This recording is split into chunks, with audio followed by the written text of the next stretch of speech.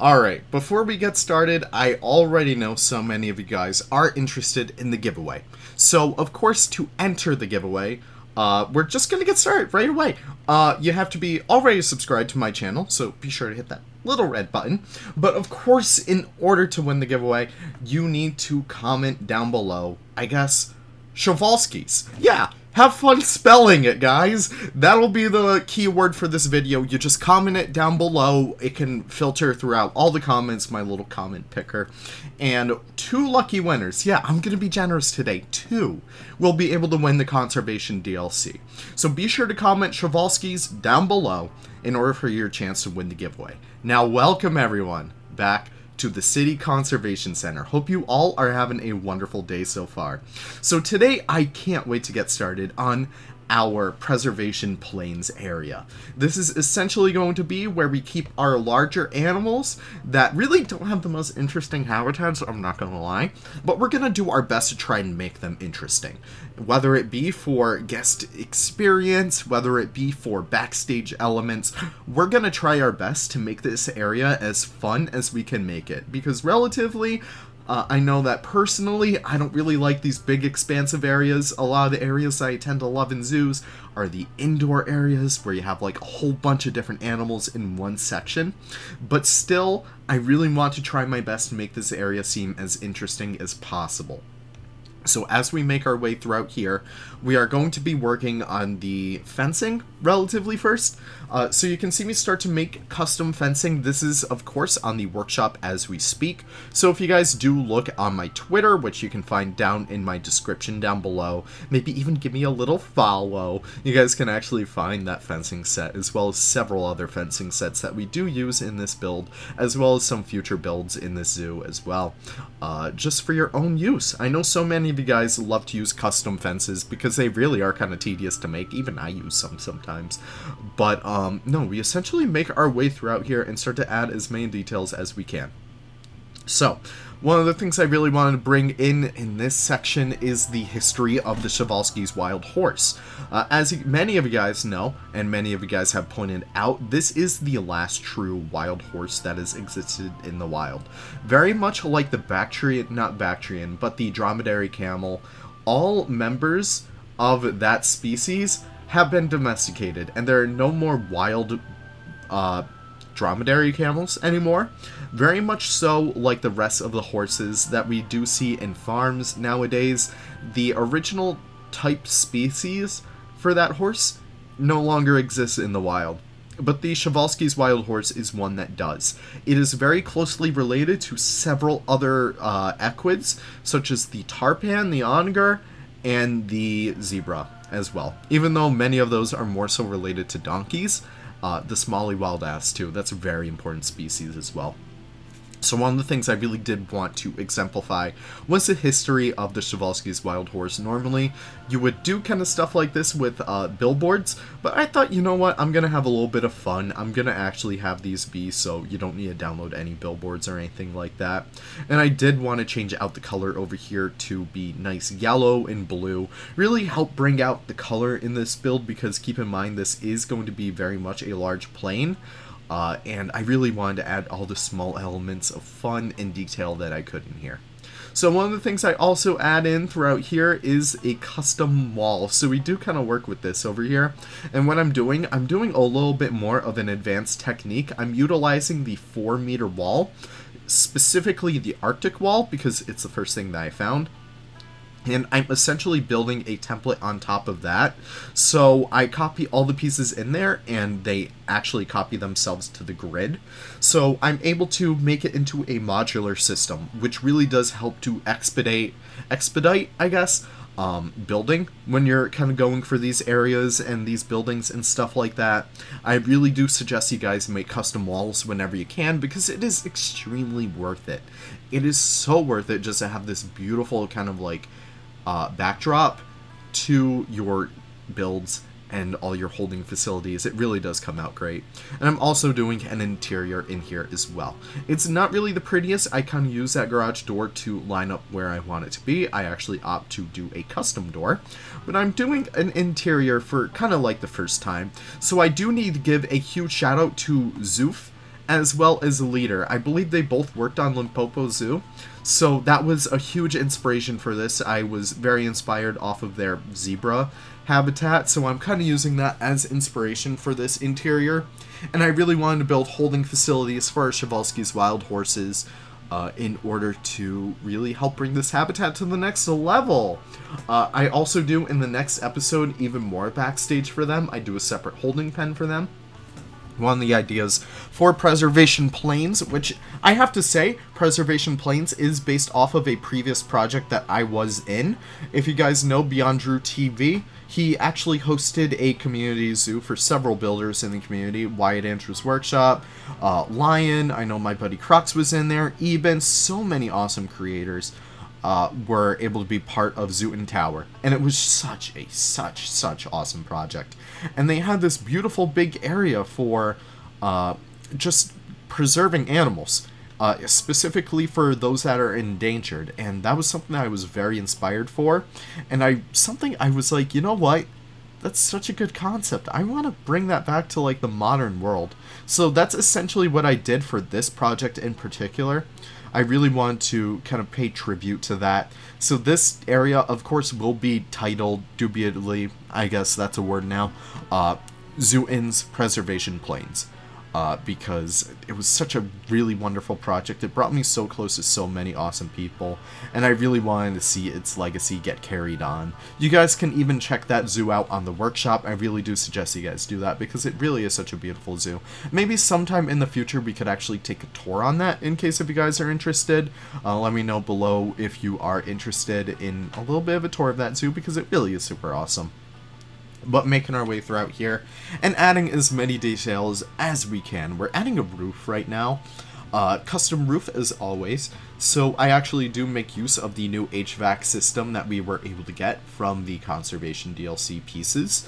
Hopefully later this weekend, or maybe even later today, I don't really know, but I will have a prop tier list video eventually. That's going to be a super awesome video to put together for you guys, because it's going to be super awesome just to see what actual pieces are the most useful, especially now that I've kind of built for all the animals in the pack, except for the axolotl, which, you know, I'm kind of scared to actually get started on that. I'm doing like a whole amphibian building, knock on wood at least, because I'm scared of doing interiors for these kinds of builds. I like to take my time with them. I don't really like to do speed builds, and as always, these series are all about speed builds, and really just showing you guys my little process for it. So making our way throughout here, just lining up these areas as well. You guys can see that we are still using those custom roofs. I made them once, and I'm going to make the most amount of use out of them. So we do kind of opt for a different color for this area. I think we actually do settle on an orange. So right now we're kind of dealing with all these different areas with different colors. Our entrance area has this nice blue, and that's going to be for like all the main facilities. We're kind of working with orange for Preservation Plains. We're working with red for our Amor section. And I don't really know what we're going to use for the primates. Maybe we'll even go for green. I'm not sure. Maybe we'll even do like green roofs and stuff like that. Because we can do that now with like all the beautiful plants that we got. I can't stop thinking about those plants. Even when recording these speed builds, I'm like, I have Planet Zoo on the screen right now, and I'm tempted just to build while I'm doing commentary. But no, that'll probably distract me way too much. But still, making our custom roofing over here, I really wanted to give this a little bit more of a trim. So we're kind of going throughout here and adding that with the beautiful, beautiful new planks. Really awesome pieces over there.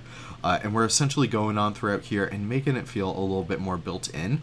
Another thing about Preservation Plains that I do want to let you guys know, I am very excited to announce that I will be building my first monorail in Planet Zoo. You can start to see the starts of it, I guess, the initial start of it in the next episode for the Scimitar Horned Oryx. That's going to be a really fun build, because I also build for the Przewalskis again, because we actually do build some more backstage paddocks for them. I really wanted to build that because the monorail, unfortunately, the way that I kind of designed this habitat, there really wasn't a way to incorporate the monorail all that well. But we do kind of incorporate the monorail in a very innovative way once we actually do get to there. But making our way throughout here and adding some custom fencing as well. I really wanted to have these. They're very much based off of the Okapi habitat in the Bronx Zoo. You guys will see a lot of Bronx Zoo inspiration throughout this entire series because it is the last main city zoo that I was able to visit, and it's one that I'll be visiting relatively soon. I think I'm actually going there next month, believe it or not. Very exciting stuff, so that's going to be really fun to see all that inspiration come into play. But yeah, making our way throughout here and adding all of these fences in here, giving our Przewalski's horses enough room to kind of frolic and play around in. And we're finally getting started on the actual landscape of the habitat itself. Now, one of my biggest fears with this habitat, I had this open on my screen. I'm going to admit, I had this open on my screen for days. Just looking at this habitat, and I was like, oh my god, I do not know what to actually do in here. So that's essentially what I do start to work on. So I kind of get started with the initial like scape of the build. So I kind of went through with my kind of like bumpy brush, and that's what I like to call it. It's like the roughness brush. And I kind of go throughout it, and I kind of make like these little divots, and I make these little hills throughout the habitat. And I start to frame those a little bit more with some rock, and it really does help to create such a nice vibe. I should probably have a landscaping tutorial relatively soon. I feel like that'd be a really fun thing to have. I don't know. I really do love my style of landscaping. I'm not sure if you guys do too. Maybe you guys hate it, and that would be like the most disliked video ever. Who really knows? But no, I still love that. And I also make use of those little faux rock patches, like with all the pebbles and rubble and stuff. I think that's a really awesome way, especially for these habitats in particular, to deter animals such as hoofstock from really coming up to guest areas, because those kinds of like rigid rocks are not really comfortable for the horses to walk on, or even like hoofstock in general, like our oryx and stuff like that. Bovines in particular don't really like to walk on those, unless if they're like your goats and capridae. Then in that case, you gotta be really innovative with like how you keep them away from the guests. But making our way throughout here and really adding all these beautiful little divots in the road. And I also felt like we needed some trees in here. Even though they're plains, they really did need some verticality. And we do start to work on these, but unfortunately, the horses would rub themselves against that, so we gotta find a way to protect those trees in particular. So I start to make use of those slats once again, believe it or not, and I do some tree guards. This is a really awesome way to help protect your trees, as well as give your animals a little bit more enrichment. They'd be able to rub themselves against these pieces.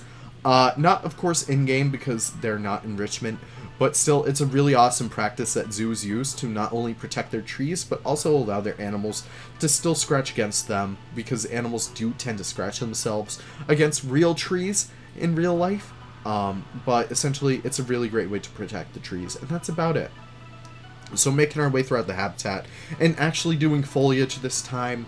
So essentially what I'm doing, I'm going throughout the entire habitat and laying down periwinkle grass. I'm using a line to surface, and that's a really easy thing. You just click the V key while you're playing. You don't need to actually go click the tick mark. The V key is right there when you're actually using, like, you know, WASD to move around the habitat. It's a really awesome key to learn, and I really do suggest you guys learn hotkeys. But essentially, after I did that, I essentially used it all in one group. I exited out of the group, I selected the group, and I lowered it just a smidge. That really gives a really wonderful effect when it comes to the grass in the game.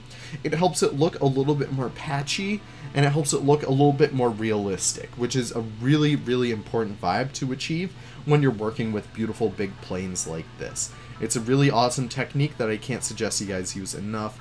It really is super important to do that kind of jazz, and I really hope to see you guys use that technique later down the line. Obviously, horses are grazers, so they would kind of tear this habitat up.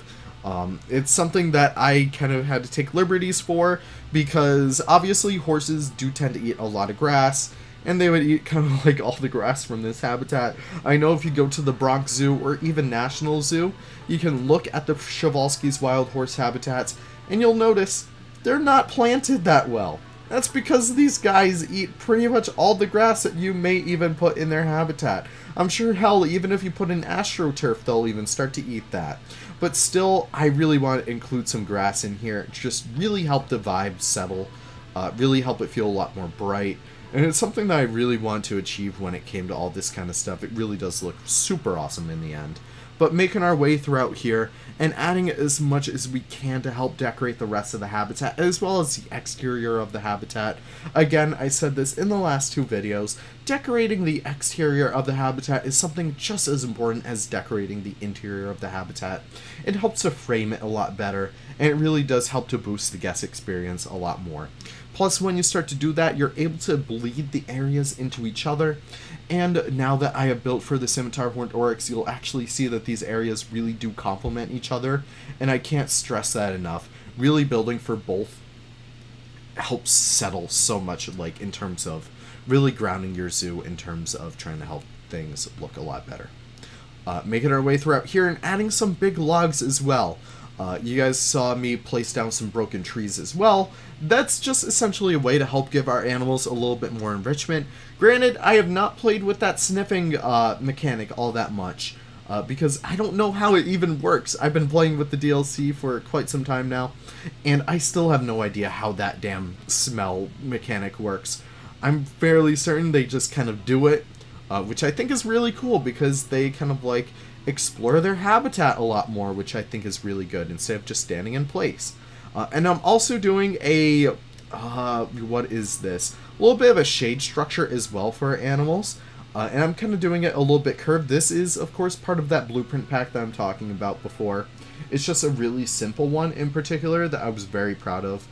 Just very simple. It's recolorable as well. You guys can split those little, you could split the actual sails from the rest of the group, and you guys can honestly do whatever you want with it. Make a bright pink one, make a bright pink and green neon colored one, make it look like the Splatoon Joy-Cons. I don't really care what you guys do. Have fun with it. That's what I care about the most. I hope you guys are having fun with this pack. Also, I'm making use of Leader's rubble. So I essentially kind of took this from our little zoo heist episode from his farm zoo that he did with Zoof, and I'm making use of those for, you know, the best that I can. And it really does help to settle the habitat just a little bit more. But here we are in the B-roll. Thank you guys so much for watching, and before we do adjourn, I do need to remind you guys, again, the DLC giveaway. I'm giving away 2 copies of the DLC. The winners will be picked on the 30th. And they will be announced on the 1st of July. Wow. So be sure to stay tuned on my community page for that. In order to do that, be sure to stay subscribed as well. That's a prerequisite in terms of, you know, trying to get the DLC. So thank you guys so much for watching. I really do appreciate it. Tomorrow we will be covering the Scimitar Horned Oryx, and I cannot wait to see you guys in that episode. Take care, have the most wonderful of wonderful days, and I will see you all in the next video. Take care, bye-bye now.